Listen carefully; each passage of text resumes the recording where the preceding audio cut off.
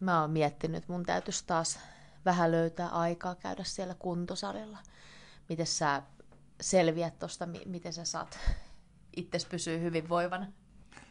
Kyllä, mitä vanhemmaksi tulee, niin sitä enemmän täytyy rajata elämässä, että missä on mukana. Jos vaan on työssä mahdollisuus siihen, niin kaikkeen houkutukseen ei kannata lähteä mukaan. Suosittelisitko sä sitä mullekin, että pitäisi vähän rajata? Voisin vaikka suositellakin, sillä kun ihminen vanhenee, sinä olet todella vielä nuori, mutta sitä jaksamista kun on vähemmän, niin täytyy aika tarkkaan katsoa, missä on mukana ja missä ei, ja että on myös riittävästi vapaa-aikaa työn ulkopuolella. Viisaita sanoja.